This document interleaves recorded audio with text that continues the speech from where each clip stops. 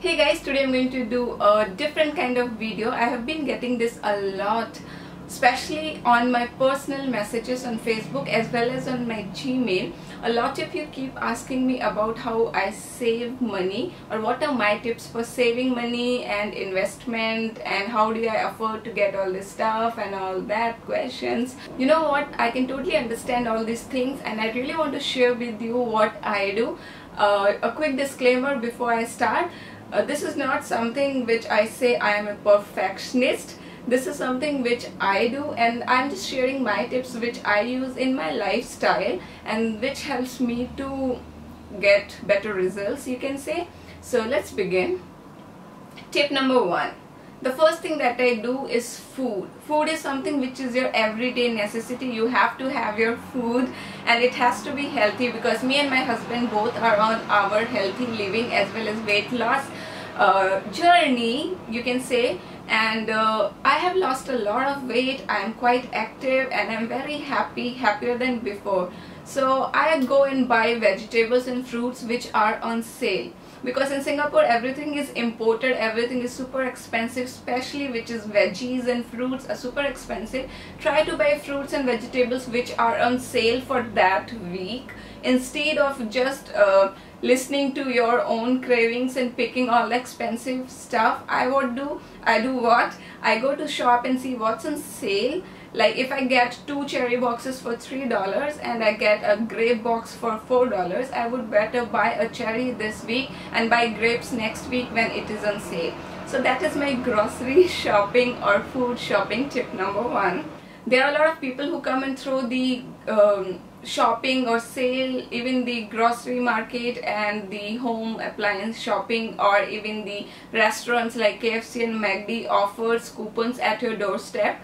Collect all these, keep in your purse immediately so that when you go out next time, you know it's handy in your purse. Also check your mailboxes for coupons and try to use them on time. That will help you to save a lot of money on your grocery as well as your monthly budgets.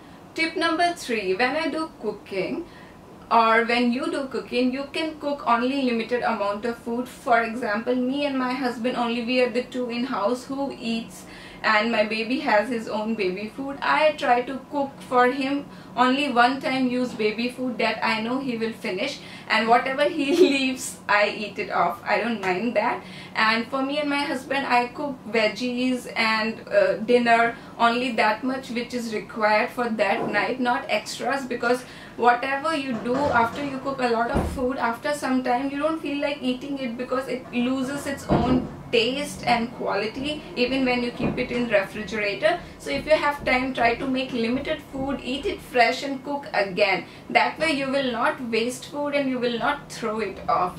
Tip number 4, plan your days ahead. Make sure you know what are your plans for the weekends. If you're working Monday to Friday, definitely you will like to have your own time, or one day at home, or one day you go grocery shopping or family time. So when you're going to go and eat out, have your expenditures in count. You know that how much you're going to shop for, how much you're going to eat out, and don't waste food even when you are eating out. Order in budget. When you go to a restaurant, check in advance what is the menu there, how much is the expenditure, because once we landed up in a restaurant where we wasted $110 for one Indo-Chinese food in Singapore, and it was complete utter waste. I still regret of wasting that money, and I always see about the restaurant cost before entering into a restaurant because that's the one wise thing to do. Sometimes you can just treat yourself and go and eat wherever you want, but it's definitely a wise thing to go and check the prices, especially when you're living at a new country and new place and where you don't know much about things. You every time go to a new place, you should know what you have to do and what you are not doing. Tip number 5, this is one of the most important thing, and I just cannot emphasize much on this, which is like my best tip I can say you. And this is something which I learned from my mom. When I got married, she told me this thing, and every day this is on my fingertips. It's like, first invest, then spend. You cannot just get your salary or get your money and then spend it, and whatever is remaining put it in your savings. That is not it's going to work. How it works is that first know your bills, spend after you save. Like if you have a house, or if you are planning to buy a house, or if you already have a home loan or a car loan, or if you have any kind of study loan, whatever kind of loan you have, monthly installments needs to be cut from your earnings. So make sure first you cut out that amount, that particular amount from the salary that you receive. Second, pay your bills, your electricity bill, your water bill, your grocery bill. Keep in mind your grocery bill, your phone bill, your internet bill. We have so many bills to pay these days. So it's always good to make sure what is your bills monthly. Like, there is a particular amount of bill for everybody. I know that I have to pay my rent here in Singapore. I know I have to pay my internet, my phone bill, my water bill, my electricity bill. And make your goals like monthly and quarterly and yearly. For example, if you are saving for your retirement, most of us are working in private sectors these days, we have to have our own savings. Make sure when you invest in something, like every buy monthly, or every bi-yearly, quarterly or half yearly, whatever payments you have to do a particular policy, or if you have any insurance, if you have to pay those bills, keep that in mind in advance. Because until and unless you know how much you have to pay, how much you have to let go, it is not going to work out. If you just get your money and spend it on things that you want in life, and later on sit and think about, oh my god, I have to pay this bill, I haven't paid this is not going to work. The simple and the easiest method is first save and then spend. Pay for your all bills. The sooner you get your salary, clear all your bills that you have to pay, whatever bill it is. Then if you have any investments, it's good. If you haven't done any investments, it's never late. Try to invest in something which you keep aside. It's always good to invest in some medical insurance for you as well as your family, as well as some retirement plans. Even if you stop working one day in life, you will have something in your bank account. So always cut out those things from your salary, and then whatever is remaining, try to enjoy your life in that. Maybe today that remaining amount looks small, but once you have that together for a long time, it looks a huge amount. So I hope you get my point, what I mean to say. Tip number 6, save on your salon expenditure, especially for women. We have this tendency to go to salon a lot, and some of the men also go these days, and we have our own luxuries there. But try to cut out those things if you can do it at home. That's why I do share my do-it-yourself beauty and makeup videos. If you ask me, I personally go to a beauty parlor or a salon hardly once in a year. That too, I go when I am extremely exhausted and I have no time, especially when this happens especially when I'm traveling to India, because when I go to India, I have to pack. I do my own packing and everything. I have to sort out a lot of things and all that stuff in that hurry. Sometimes at the end moment I realize I haven't painted my nails or didn't do my pedicure or manicure, and I should be looking presentable to my family. Then I go to salon and try to spend some money in budget. I just don't go there, lie down and let them do everything on me and just come out paying $500. I never do that. I try to do as much as I can do to maintain myself at my home, save a lot of money. I cannot just emphasize enough, if you see your monthly bills on your pedicure, facial, haircut, oh my god, all those things, it is a lot. To maintain yourself, you spend a lot. So wherever you can cut that money, that would be great, and I try to do that a lot. I think I've already covered this tip number 7 a bit in tip number 5 itself, but let me repeat it. Have your long-term plans, not your weekly, monthly, half-yearly or yearly. Have your long-term goals, like plan for a year or two in advance. If you want to buy a house, there is a particular down payment. So you just cannot think that one day you will get all that money together and you can just go ahead and buy that house. If you want to have your own dream house, start from saving from your first salary. Pay your bills. Have your insurances done. The basic necessity of life, because you know we can live without makeup, a big wardrobe, a big shoe collection. We can live without a food. I like for 3. You don't have to eat three times a day if you don't have money. You can eat only twice in a day. But if you don't pay for your basic bills, it will be a big tension. So always, once you get your salary, invest or save or pay your bills first. Do a little bit of investment, and whatever is remaining, keep on saving that continuously so that you can enjoy it one day. Tip number 8, I just cannot emphasize enough on this tip. It's like shop at sales. If you have a favorite brand, like for me, Forever 21 is something which I would love to wear every day.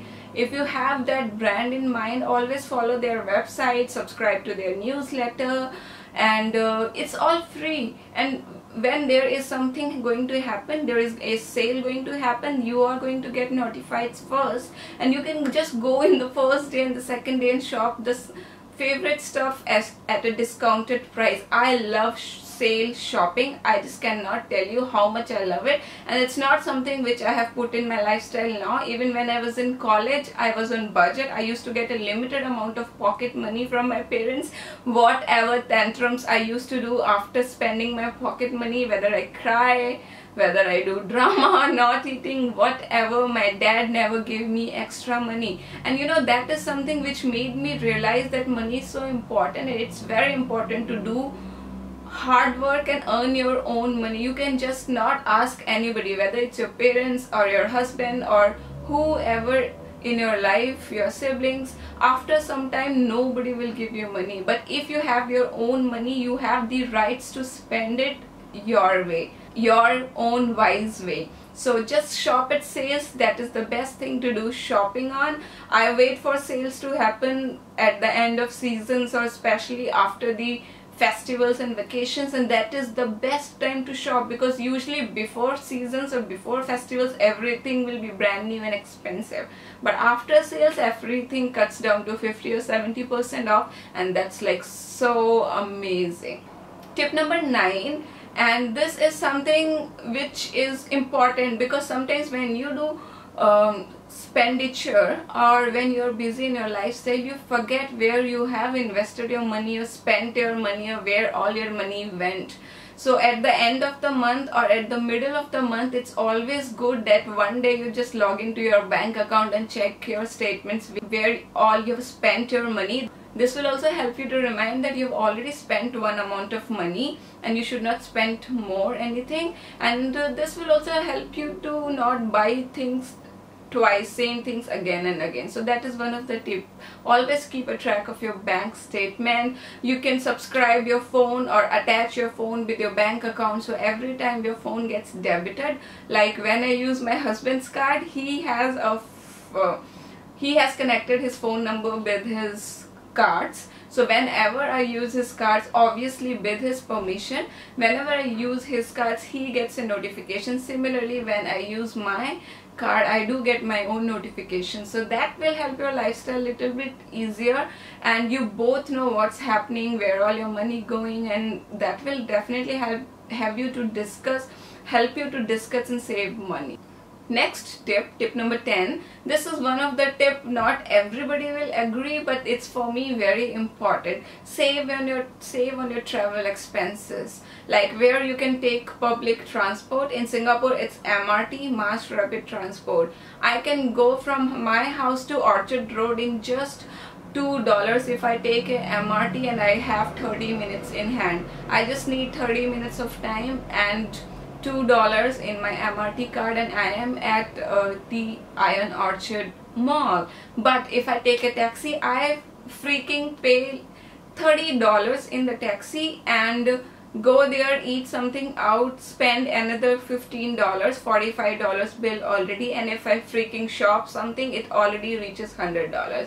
So that's totally nonsense. And when I come back, whether I take a MRT because I will be tired and I don't want to take MRT, I have my shopping bags, I take taxi again, it's a totally waste of money. When I came to Singapore newly, I was not aware of places. I used to travel like this and I realized it's so much waste of money. It's seriously waste of money. So what I did, me and my husband both decided, instead of spending on taxi bills, it's always good to have some planning ahead. You just have to leave your house half an hour early, spend only $2 each, reach to that place, you're saving $30. For that saved $30, you can have your own meal outside if you want. If you want, you can eat at home, leave after your lunch, so you don't even have to eat outside. And even if you have to eat, you can eat from that saved money and come back in MRT again. But sometimes it does happen that you are very tired and you want to take taxi. That's okay, but don't make it a habit. Make it a habit to take a public transport or bus where you can save. These are the things which are very small things, but when you add this all together, it makes a huge difference in your money. Tip number 11, this is something which is very important. Take care of your health. It's the most bill that anybody spends, is the most amount of money is on our medical bills. If you have to go and show a doctor, you have to register for another $30, show to doctor $20, pay for the medicines, that's another $1. I'm always scared to go to hospital, because when you go to hospital, your bills are really heavy. That much amount of money must be a person's only monthly savings. So always make sure that you, your family, everybody eats healthy, sleeps well, stay happy, stay out of sun and rain. In short, just have a healthy lifestyle so that you don't fall sick and you don't have to visit hospitals, and you save a lot of money. Next tip is like, don't borrow money from anybody ever. Ever means ever. Don't borrow money from, whether it's your parents, your family, your friends, whatever it is and whatever is the situation. If you follow my all previous tips and you know already that you already plan in advance, you already have everything sorted out in your mind, you will already have so much to do that you definitely will not do unnecessary shopping or unnecessary expenditure or unnecessary wastage of money, and you will not have any problem of not having money at the time of need. For example, when do people need money? People need money in cases of emergencies, because maybe you have to go to hospital for you or for your family member and you realize the bills are heavy and you don't have something in your account. So if you already have a medical insurance and you have already invested in that beforehand, you will never need somebody to help you out at that moment. That will not be embarrassing, and you will also have that confidence. At least at one level you will be stress free. So plan your things in advance. Don't borrow money. It's good to have a credit card.